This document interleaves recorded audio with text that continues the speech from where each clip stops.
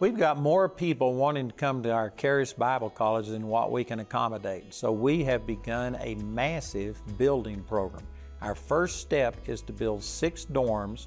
We're trying to get 2 of those dorms finished before the start of the 24-25 school year in September.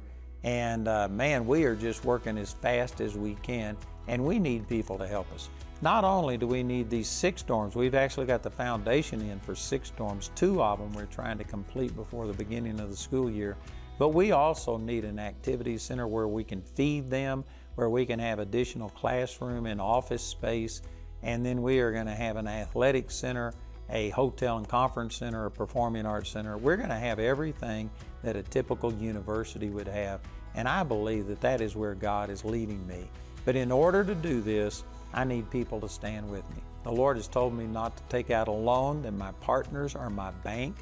And so I'm going to you, people that have watched this program, and if you've been blessed by this program, if you recognize that this is the truth and it's setting people free, and if you want to help us set more people free so they can get engaged in this cultural war that we're in today, then I'd like to ask you to go to awmi.net/campus, and we have an artist rendering there of our campus. There's also a number of live streams that we've done. We've got endorsements by Bill Johnson, Kenneth Copeland, Governor Huckabee, James Robinson, Joni Lamb. Many different people have endorsed this project, and I believe it would really be a blessing to you. So check it out at awmi.net/campus, and there's a place there where you can join with us and become a partner in building out the Charis Bible College campus.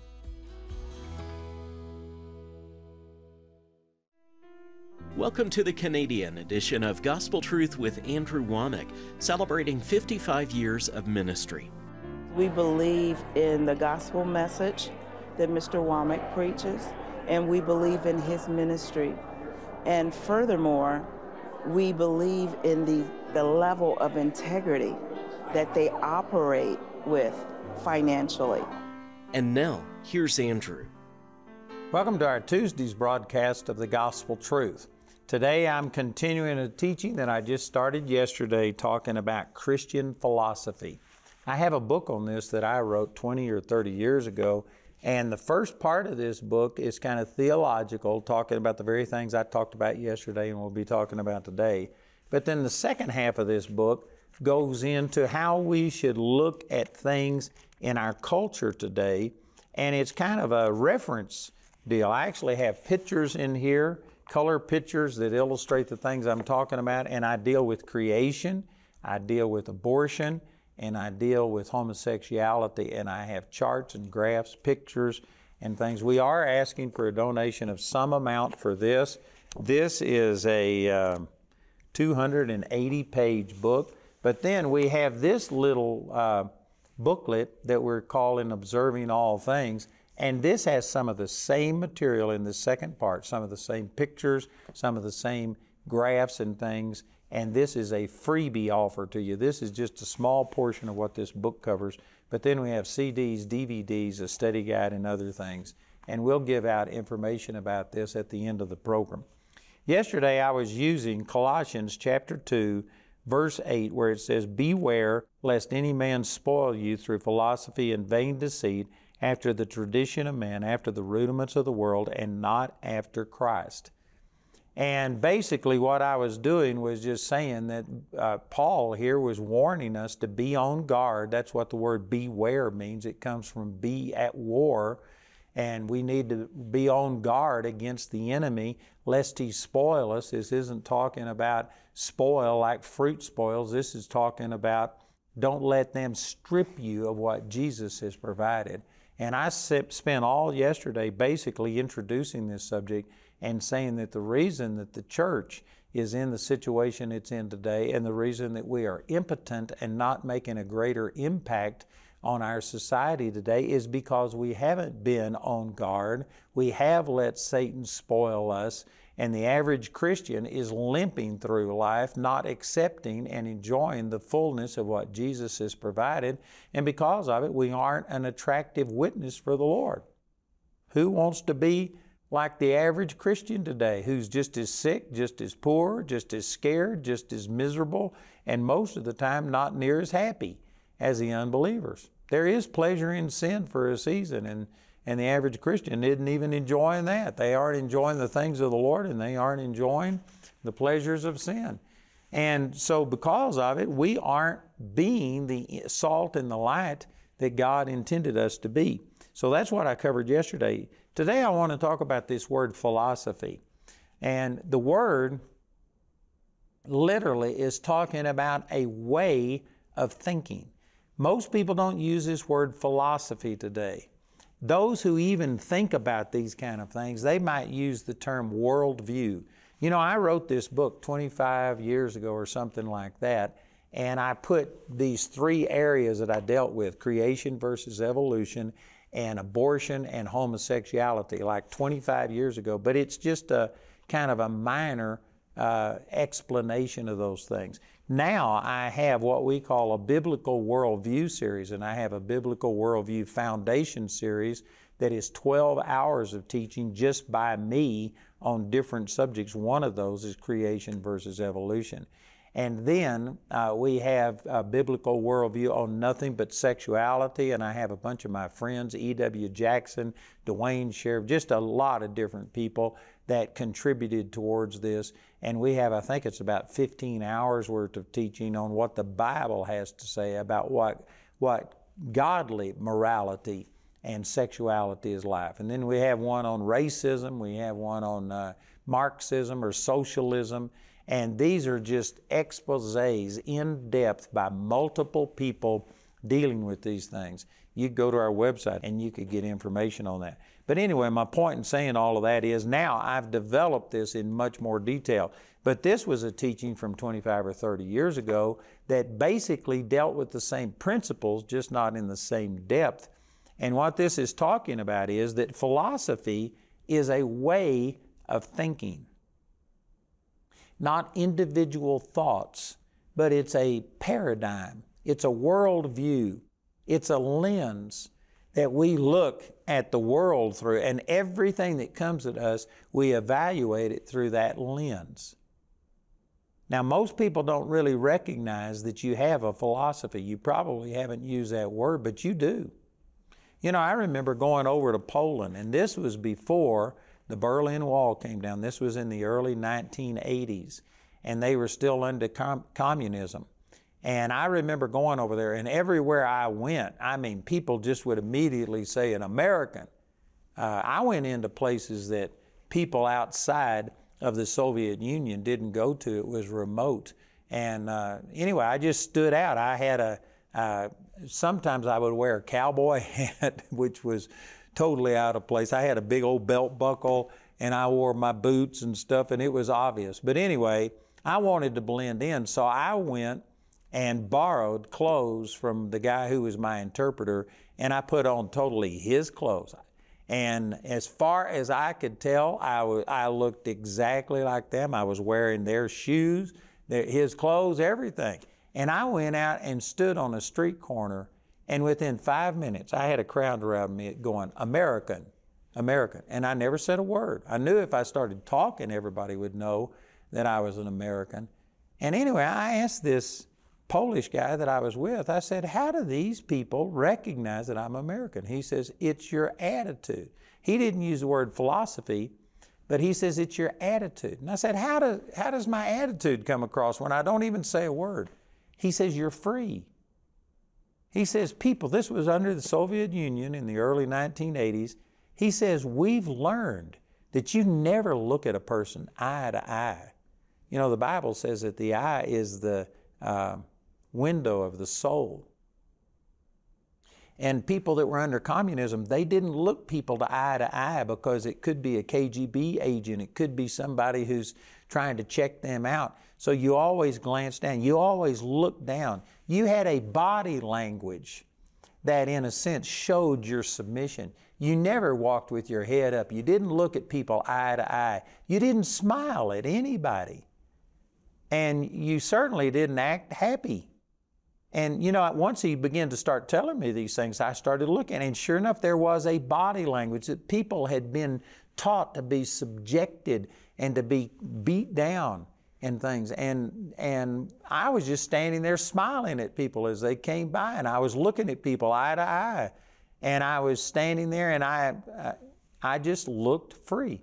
Did you know you have an attitude whether you know it or not? And I realized when I was over there that people that we consider homeless today and that we would consider that they're in bad situation, you take them and put them in some of those communist countries, and again, you know, the Soviet Union now doesn't exist, but if you put them back into a situation like that where just for the wrong look, the wrong statement, you could be put in prison, you could be sent to Siberia or something like that.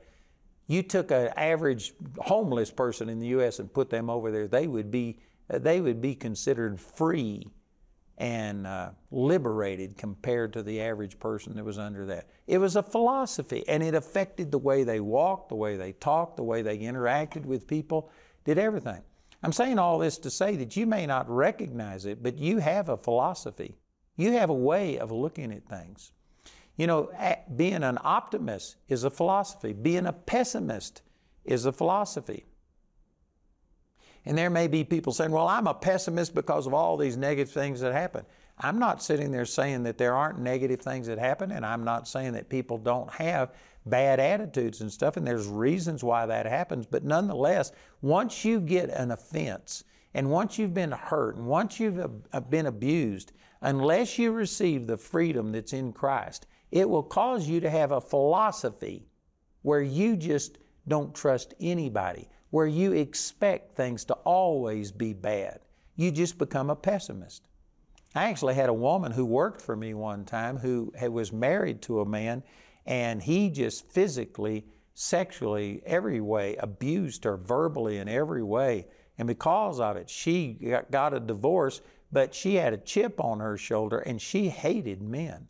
And I mean, if she came in and if you said, well, you look nice today, she would sue you for sexual harassment. And we actually had her sue some of our employees who didn't do a thing wrong, but she just had a paradigm, a way of looking at things, a philosophy that she had been hurt, and she thought that every male was out to hurt her, and she couldn't get along with anybody.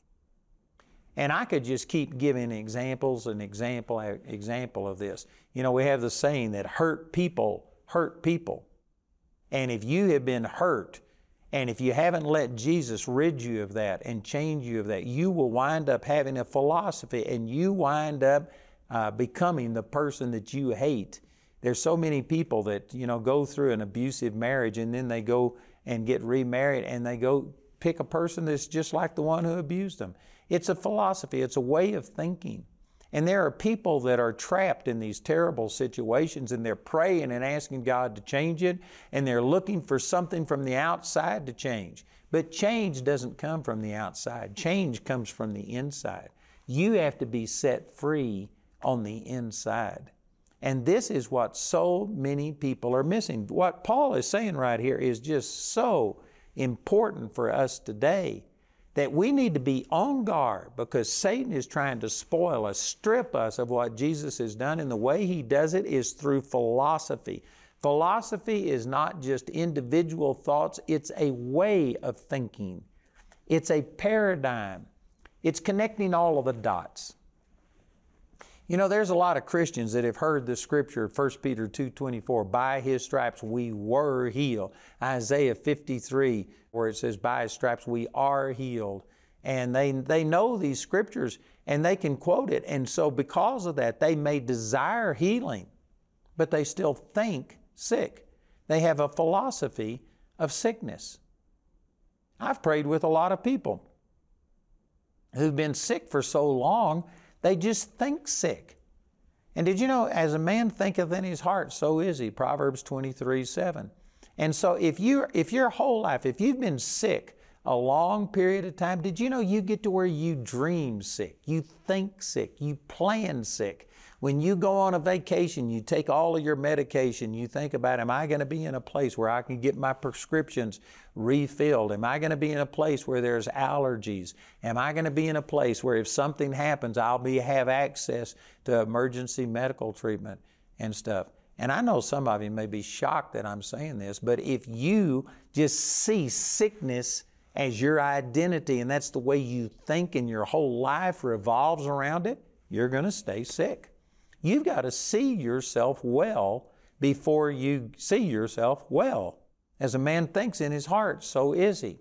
Mark chapter 11, verse 24 says, whatsoever things you desire, when you pray, believe that you receive them and you shall have them. And yet, see, there's a lot of people that have an individual truth that by the stripes of Jesus, I was healed. And so they pray, but they don't ever see themselves well. They didn't see that they received it. And so they continue to act sick. They continue to act poor. They continue to go around with the hurt and the pain that they've experienced. They never change their philosophy, their way of thinking, and yet they want to experience different results. I think it was Einstein that said it's a definition of insanity to do the same thing and expect different results. I could tweak that a little bit and say it this way. It's a definition of insanity to continue to think the same way and expect different results. As a man thinks in his heart, so is he. Proverbs 23:7. So you've got to change your philosophy. And this is how Satan gains access to us, is through a wrong philosophy, a wrong way of thinking, a wrong paradigm, a wrong worldview, a wrong way of looking at things. This is how he gains access to us. He cannot do anything to you without your consent and cooperation.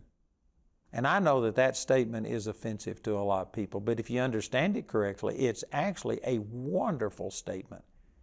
It's wonderful because if Satan is limited, that somehow or another he has to gain access to us through the way we think, well, then that means that if we would keep our mind stayed upon the Lord, Isaiah 26:3, the Lord would keep us in perfect peace whose mind is stayed upon Him.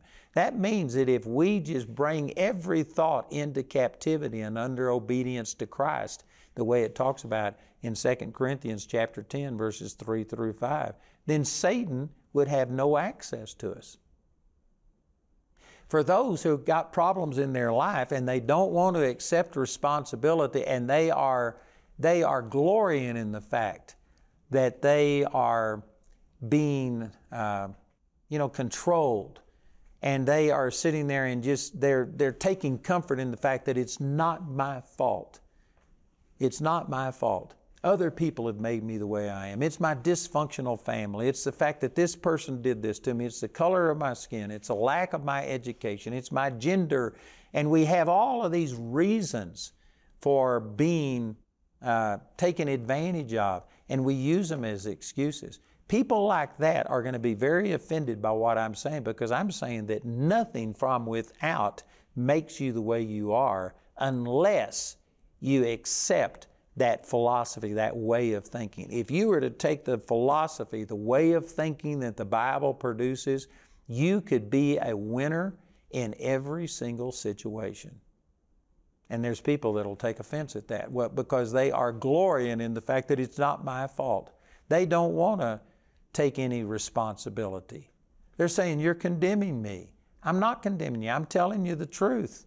I'm telling you the Word of God. Jesus said that you shall know the truth and the truth shall make you free. And it's only the truth you know that makes you free. You are always going to be a victim and not a victor if you think that you have no control, and it's your color of your skin, it's your lack of education, it's your gender, it's your, all of these different things. You're always going to be a victim until you start recognizing that nothing from without can destroy me. I've got a choice whether I become bitter or better. As a man thinks in his heart, so is he. If you get your philosophy, your way of thinking correct, you can break any chain. You can break anything that Satan has put upon your life. Amen. So again, people who are glorying in the fact that I'm a victim, you will be offended by this because it's taking away your defenses. It's putting responsibility on you. I'm not to say that you don't have problems that were maybe pushed upon you. There are prejudices against people over their sex, over their color, over all kinds of things. But there are so many examples of people that have overcome all of those prejudices and have been able to succeed. I'm not saying that there aren't prejudice, that there aren't factors without, that there aren't pressures that come against you, but I'm saying nothing can make you live as a victim unless you accept that mindset.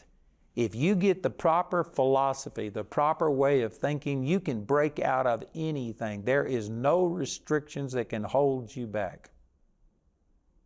And again, there's people offended by that, but it's meant to encourage you. There's some people watching this that I guarantee you the truth is setting you free. You've just felt like, what's the use? I can't help it. This is who I am. I was sexually abused when I was a kid, and so I'm just going to limp through life. No, that's not so. You can be totally set free from that. You know, I was just meditating today where it says in Isaiah chapter 54 that you will forget the shame of your widowhood and you won't remember it anymore. You can literally be delivered of anything that has come against you. You can be set free. Now, this puts some responsibility on you, but it's really not your responsibility. It's your response to His ability. If you would respond positively, if you would take the Word of God, if you would renew your mind and establish a Christian philosophy, a Christian way of looking at things that have come against you, then I promise you, as a man thinks in his heart, that's the way it'll be. You can literally get set free. Your life is going the direction of your dominant thought. And I know that, again, this is offensive to so many people because your life is a total mess. Maybe your marriage is a wreck, your finances are a wreck, your health is a wreck, and you're thinking, no, it's not my fault. I didn't have anything to do with this.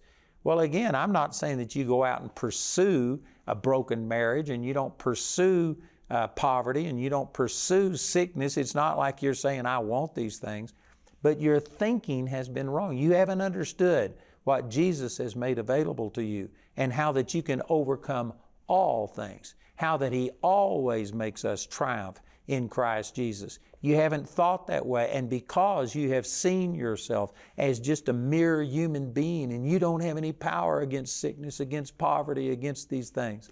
See, that's not true. I'm not only human. 1/3 of me is wall-to-wall Holy Ghost.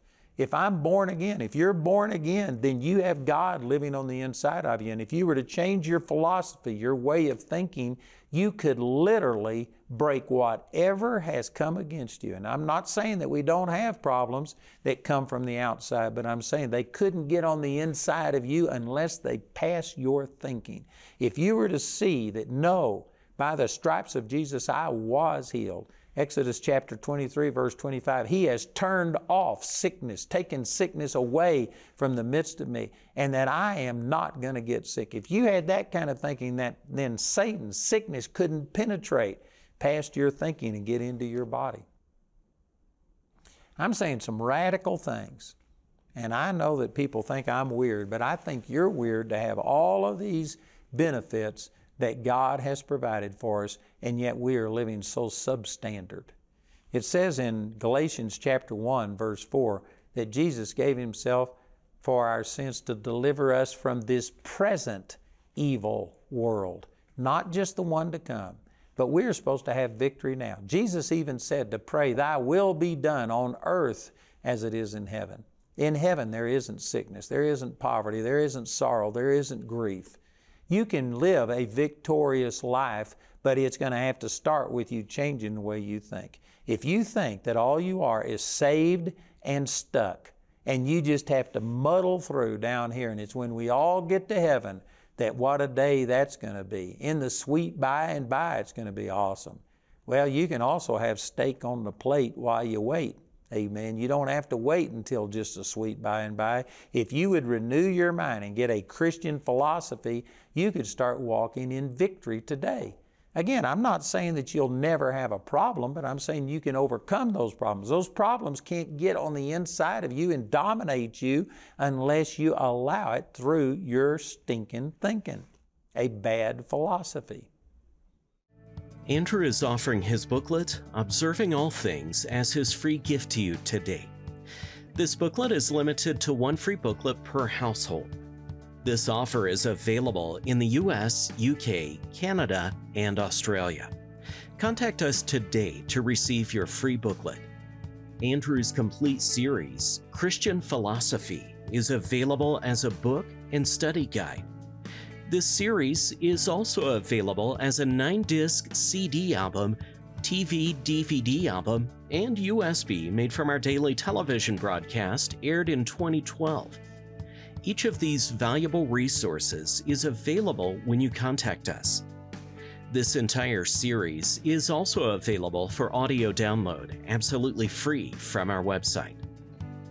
We also want to remind you of Andrew's Living Commentary software. The Living Commentary includes more than 50 years of Andrew's Bible study notes and personal encounters with God. Get Andrew's Living Commentary today for $135. Go to our website at awmc.ca to see all the ways you can get these products. Or you can call the Andrew Wommack Ministries Canada Helpline Monday through Friday from 9 a.m. to 5 p.m. Eastern Time at 647-348-2220 to order. I want to make you aware that we have what we call our Heritage Giving Community, and this is for people who want to give an end-of-life gift to the ministry. You know, many of you have just been giving and giving, and one of the ways to give is in your will to put the ministry in there and take your assets at the end of your life and use it to promote the gospel. And so we now have this Heritage Giving Community that we have put together, and if you're interested in doing something like that, I'd encourage you to contact us. We'll have all the information on the screen, and this is just a way of you taking the blessing that God has given you and putting it to work even after it's time for you to go and be with the Lord. You'll be blessed. Did you know Andrew Wommack Ministries is on Facebook, Twitter, YouTube, Instagram, and Pinterest? Follow Andrew on social media today.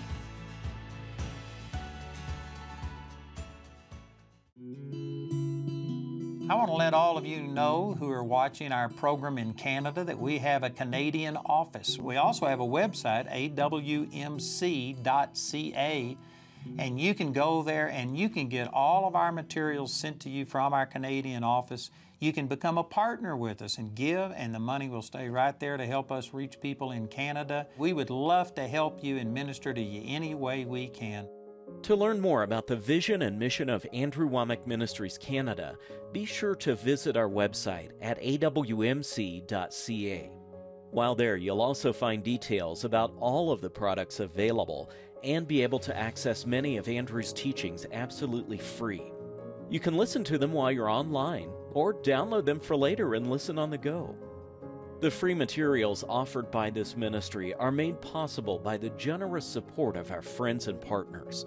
If Andrew's teachings are making a difference in your life, consider becoming a grace partner with Andrew Wommack Ministries Canada today. Thank you for your support, and we look forward to hearing from you today.